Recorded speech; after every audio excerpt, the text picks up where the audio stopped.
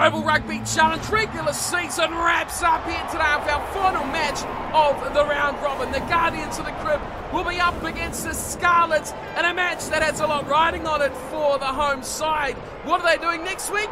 No one knows. We'll find out after 80 minutes. Hello everyone and welcome on to Cornflakes Crib, your home of Rugby Challenge 3 and the subscriber series, the Global Rugby Challenge, the series where you guys take the field against the world's elite. So we've got 4 subscriber sides heading into the top 6, which are the teams that go through into the playoffs. The rest of the teams will be gone after today. Most likely one of those to be gone will be the Scarlets. Before the Guardians, there's a lot riding on this match as we spoke about just before. They could finish anywhere from 2nd to 4th. Currently they sit in that 4th position with the game in hand, of course.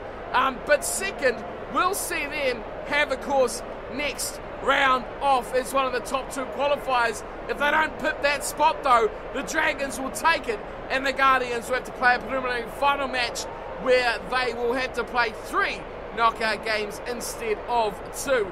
They haven't been in fancy form either, the Guardians. Their last game was only a 17-7 win over Toulon. They'll be wanting to really pick it up from that matchup. The team has undergone a few changes. The front row, however, has stayed the same with Luke de Normanville, Mike Hunt and Owen Fagan along the front, with Josh Howard, new partner to Michael Shepherd. Ollie Crabb will start at 6 with Kevin Marshall on the open side and Jake Waller lining up at number 8. Ken Lynch will once again start at 9 with Tom Butler, the leading point scorer, at fly half.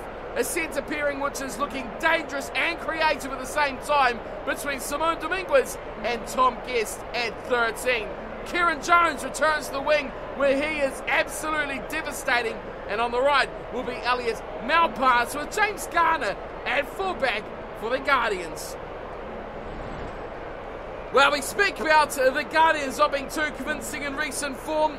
The Scarlets, they've probably been the opposite. A good win, a regular season win that they haven't seen too many of throughout the season as well. Over Wasps was their last result, 32 points to 26. Only their 3rd victory of the season so far. The Scarlets started off their year in atrocious fixtures devastation, taking on 3 of the 4 subscriber sides inside the opening 4 weeks. Could you start with the worst fixtures list in a competition? I do not think so. Since then, they've struggled to really gather any weight behind their form, and as a result, we just said 3 wins over the season. They rounded out here today against the Guardians of the Crib. Again, a side that promises they could do a few things. Halfpenny at the back, Petchell at fly half, Parks, Davis, McNichol and Smith. The backline does look like it could cause trouble, but it's probably in the forwards where they don't quite shine like some others. Lee and Jones, the props, definitely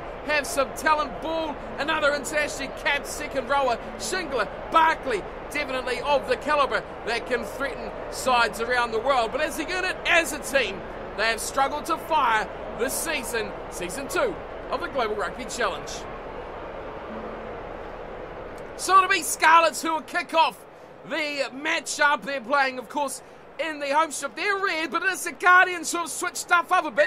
They've gone with the blue and red, predominantly a bit more blue, and they kept the white shorts to trade the kit clash that we seem to have quite a lot in these series. Underway we are. Malpass has taken the ball up for the first time and finding Howard to his left. Not one who really wants to do much kicking, and he finds Jake Waller a way to do the damage back. Dominguez fires it away.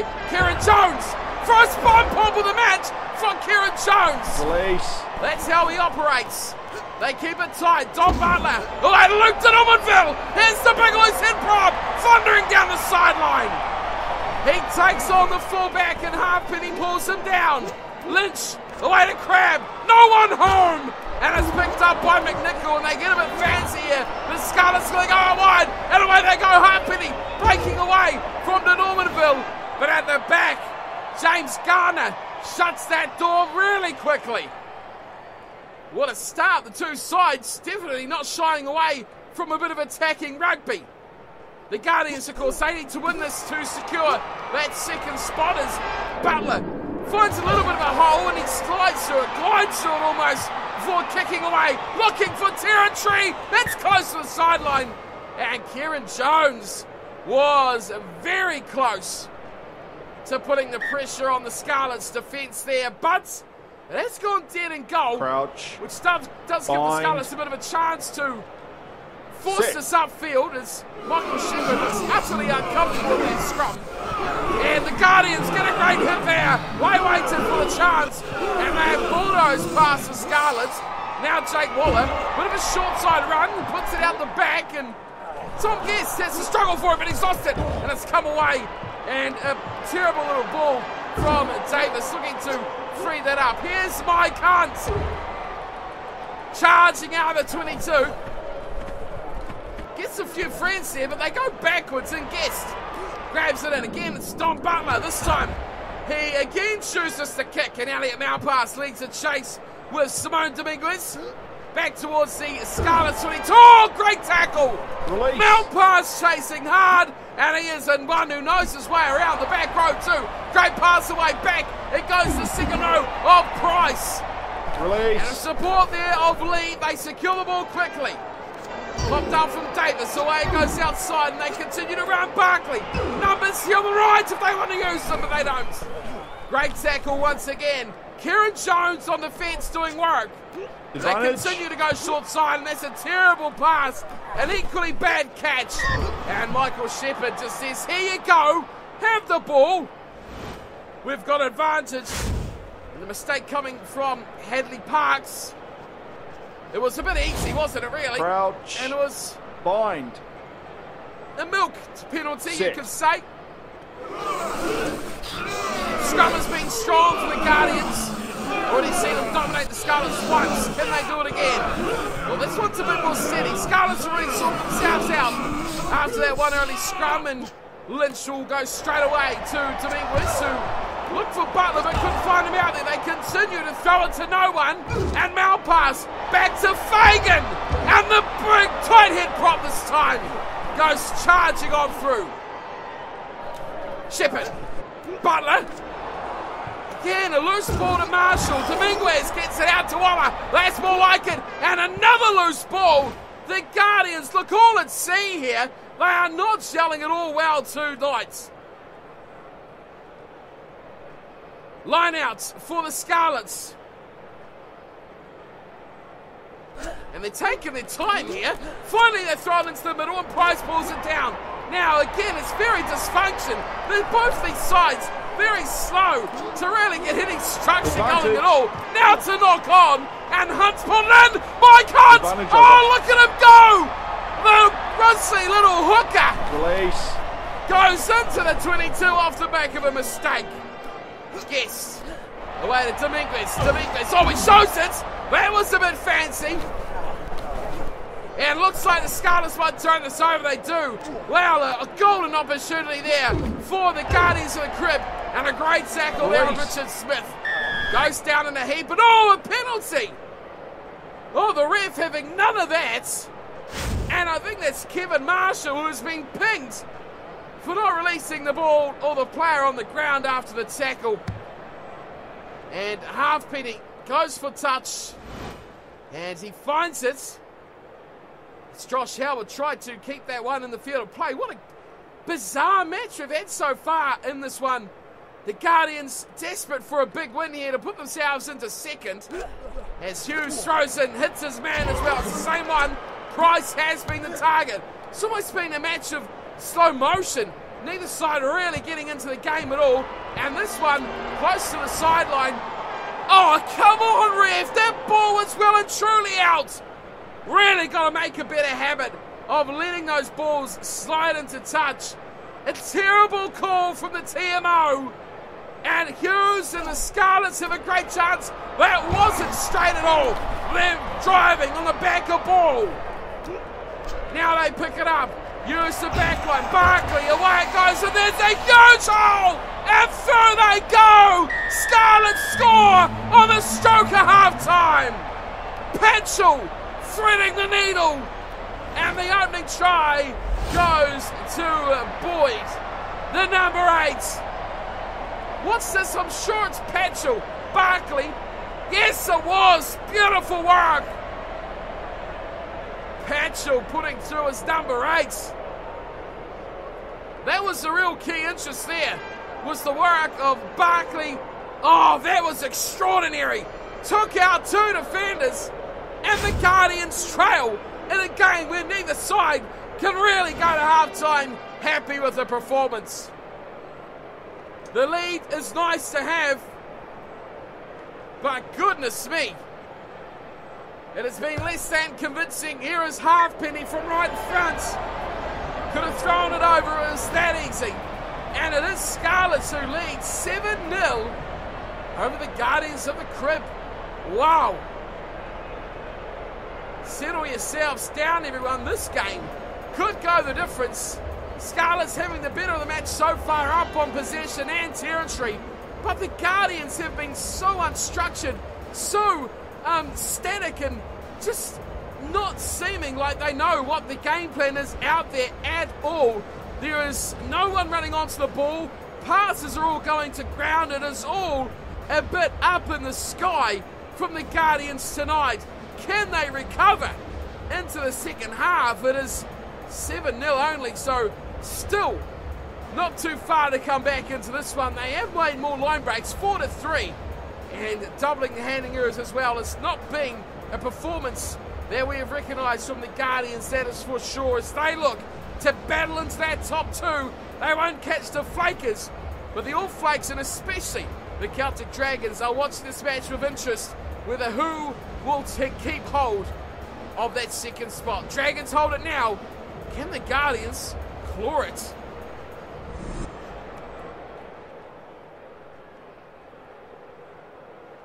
It's been a match of performances that we have really not recognised at all. This man on the ball now, Don Butler, normally so cool, calm, collected, and just holds the game together, is all Howard. That is more like what we know from the Guardians. Now, can they get a bit more going? Can they find the links? They do! It's Guest! Oh, that's a horrible tackle! It's got to be a card! No question! Halfpenny's gone! And the Scarlets instantly on the back foot. Just like that, the man who has really led this team around the park is gone. And Don Butler, this is what we were just saying. He's cool, calm, and collected under pressure. He is the one to lead this team, as he has most of the season, from the number 10 jumper. And quickly, Mike Hunt throws him the tee and says, put this over, get us back to halfway. We want a full 10 minutes of these guys with only 14 men. 7-3. Instantly, the Guardians create their point of difference by the penalty. Now, if they can score a try with a man in the bin, this game changes drastically. Captain Mike Hunt! Oh, another high tackle! And another yellow card! Oh, wow! I think this is Barkley who's gone now. We have to have a bit of a check who's going off. Yes, it is. Barkley departs. And have you seen anything like this before in your life? Lee Halfpenny, now John Barkley. They're all dropping like flies to the yellow card. Butler hammers it to the sideline. No fullback, no open side flanker. And the Guardians surely will have the opportunity now to run right and get that fluidity back in their game. Quickly up and down. It goes to Butler. Oh, there's so much room now for Butler. Hits it nicely. Lynch is quickly onto the ball. Guest coming out wide. Elliott Malpass. There's no one at home. And it's an easy run in. The Scarlets have well and truly shot themselves in the foot here. Elliott Malpass dots down his first try of the game and the first for his team as well. The Guardians of the Crib finally hits the 5-pointer on the head. Now that is what we talk about. That is what these guys do. They find room, they find support. What happened in the first half, I do not know. But it is different now. 2 men in the bin. Confidence is streaming back to the Guardians. And the game is much more on their scale now.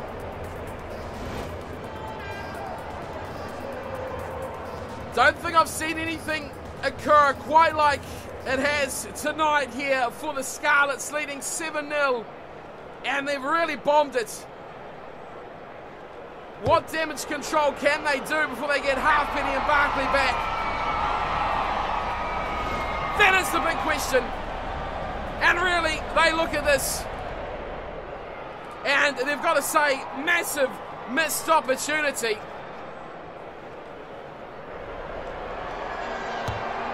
Back to halfway. Johnny McNichol kicks it long, and he finds who else but Butler. Dominguez being very quiet. And anyone taking on a defender here is, well, got to look up the opportunity of it being a high tackle. Here is Ollie Crabb. Well, he's still going Crabb. They're laying off him. De Normanville goes out wide. Karen Jones winding up the big man. Oh, what a ball! What an offload! Take Guest, and it will go.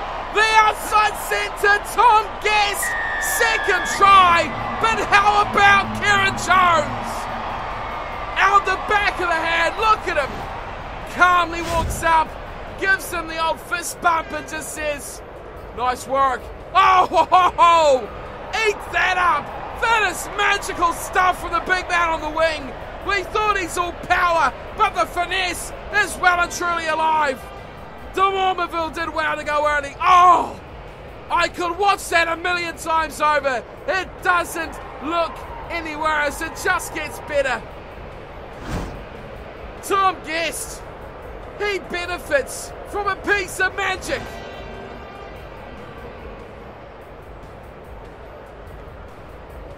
Now we've got Don Butler. Fly half extraordinaire this season to have another shot at 2. And what else do you expect? And it's over. Nice and easy. 17-7, how this game changes in an absolute heartbeat. Here come the yellow card players back on the field. Barkley is on, and there we go, Halfpenny returning as well. 20 minutes still to go. This one's not done. 15 on 15, the Scarlets still lead 7-0, I guess you could say that. But confidence is a massive part of rugby. And here we go now with the Guardians. Hunts away to Butler. Look at the ball now. It's flowing, is it? Yes, Shepherd. And he's still got one man in his mouth pass. Back to Marshall. Kevin Marshall away from Barkley. And Marshall will score the 3rd try. The Guardians are on fire and they are unstoppable. Have you seen a contrasting 2 halves in all of your life? Malpass did brilliantly to get it back to Kevin Marshall. And he trots in. Barkley was gaining, but he wasn't going to stop him. Marshall scores, and the Guardians will now trot home easily with the victory in hand.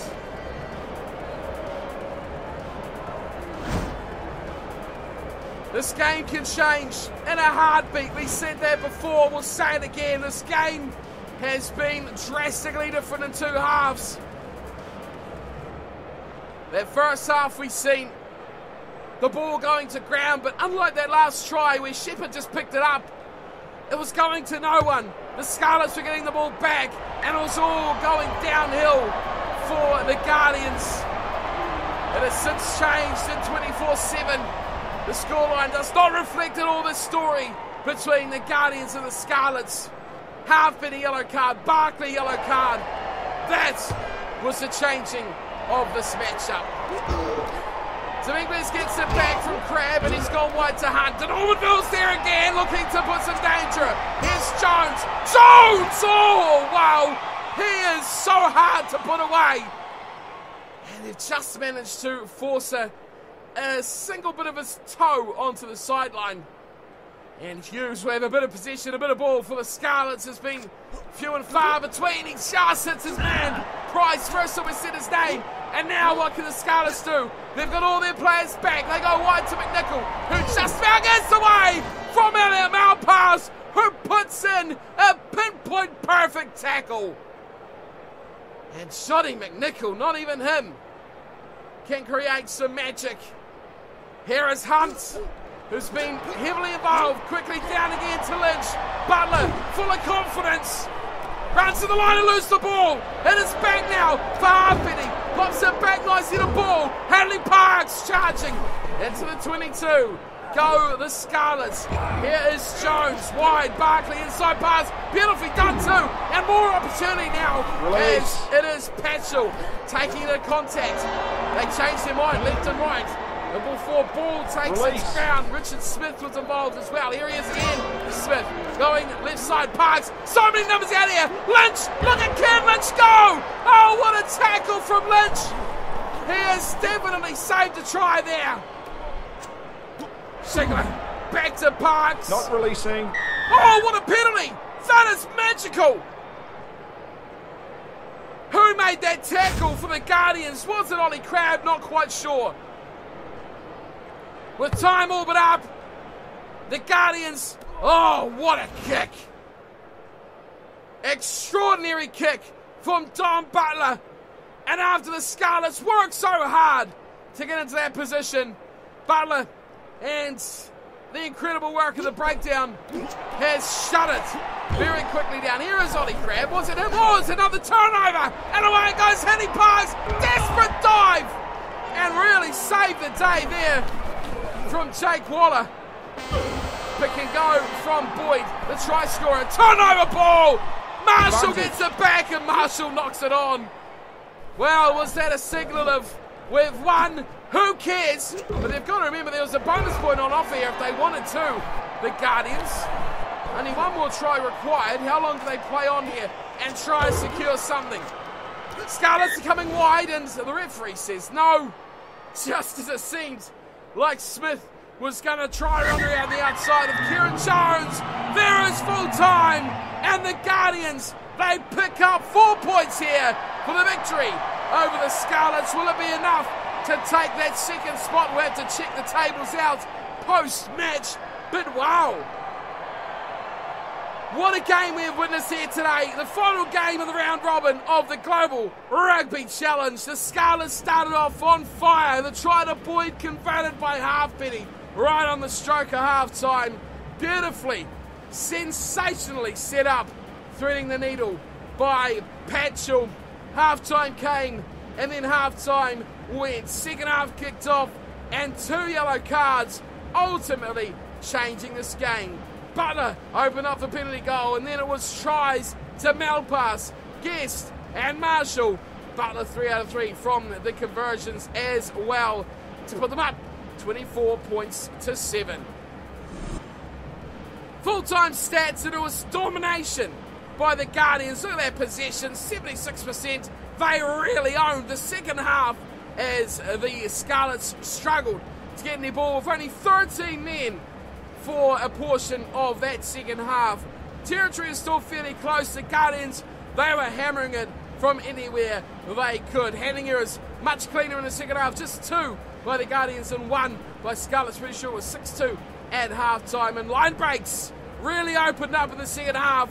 9 for the Guardians as they closed out. A tidy win, but it looked a lot more hard than it was on the scoreboard. 24-7 looked like a bit of an easy cruise, but it certainly wasn't that if you watched the full game. The Guardians take the win. Let's go back and check out who will take that second spot on the table. Will it be the Dragons having a week off, or will it be the Guardians of the Crib?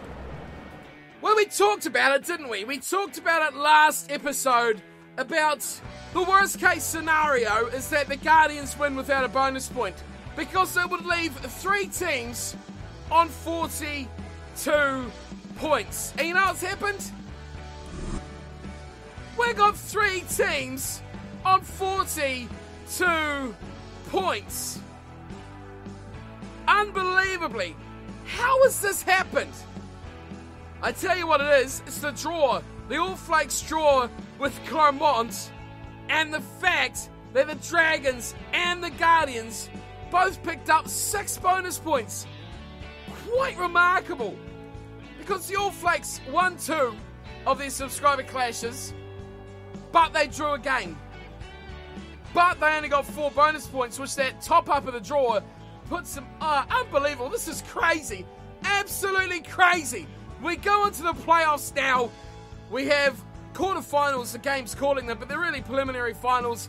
where 3rd through to 6th will play out. We'll have a look at the fixtures in just a second, but you can see the All Flakes and the Guardians will be playing off. All Flakes, you saw on the front screen there, will face Toulon. The Guardians will face the Crusaders. The Scarlets, who we just played down there on 15 points, their season is done and dusted. But the Celtic Dragons, I've got to give the Celtic Dragons a round of applause here. New team into the series. They battled. They really struggled. They lost 2 subscriber matches, I should say. But they've still finished 2nd. And for that, you've got to say full credit to them. I'm not sure how the game actually differentiates teams on equal points, because everything seems to contradict how it will go down. Alphabetically, the All Flakes should be 2nd. Now you can say, okay, points differential. But in that case, the Guardians should be 1st, or should be 2nd, sorry. And then the Celtic Dragons 3rd and All Flakes 4th. You say, okay, so meetings between the 2 sides. Well, the All Flakes beat the Dragons last round, so straight away that eliminates that possibility. So how do they determine this order? Is it victories? Well, all 3 have 9. Losses? Then the All Flakes should be 2nd. I'm perplexed as to why or how they decipher tie breaks like this. Most things lead to say the All Flakes should have picked up 2nd, but they haven't. Either way you look at it, I mean, points differential should be the first equation, which should have put the Guardians up to 2nd. As it turns out, though, they've stayed down in 4th. I can't work it out. If you've got any idea as to how the game actually works out, tiebreakers like this, do let me know in the comments below, because nothing makes sense to me here at all, with the 3 sides all on 42 points. Turns out, though, the way it's going to lie is the All Flakes versus Toulon, Guardians versus Crusaders. Then the Flakers will host, I'd imagine, the All Flakes, and the Dragons, I would imagine, the Guardians. That could not be 100% true, because what we've just seen, who knows how it's going to go down. That is, of course, provided that they win. I mean, that is not 100% yet either. So, All Flakes still have to play Toulon, Guardians still have to play the Crusaders. Obviously, both those sides won their regular season matches, and they are at home as well, which is all the merrier. I would like to see a rematch of the Dragons versus the All Flakes, like we've seen up here. You saw a 21-14 win for the All Flakes, but I mean, all these sides are in a big circle, so no one is safe.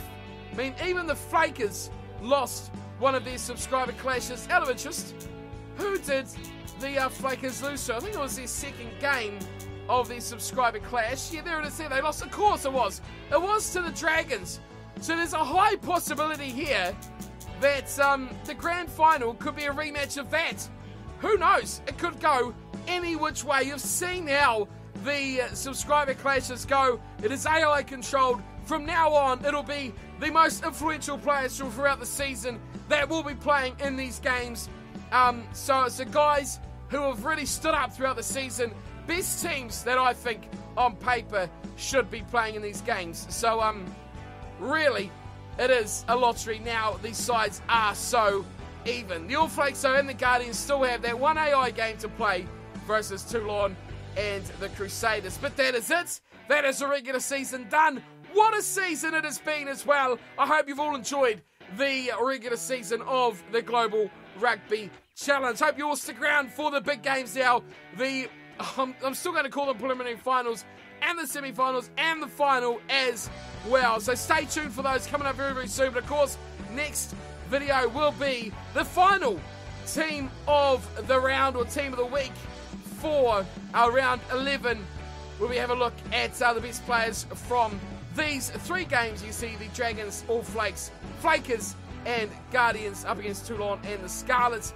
Who do you think has performed the best from those matches? Let me know in the comments below, and you can help shape the team of the week for round 11. Of course, it won't be a team of the week until we do the team of the season. So we're not going to have finals team of the week players because that's just going to delay the amazingness of the playoff games. We want to have a nice clean run through. Then we will have your final votes for team of the season, and then that team of the season will take on a World Elite side from every nation, from every which way players come from as well. So the best of the best from the globe up against the best of the best from the subscriber sides. That is still a few matches away yet though, but it is the big ones. Playoffs, knockouts, All Flags, Guardians, the first ones to go up against Chopping Block. Hope to see you all there for that one. Thank you for tuning and watching, and I hope you've all enjoyed the regular season so far. Until next time, as always, take care.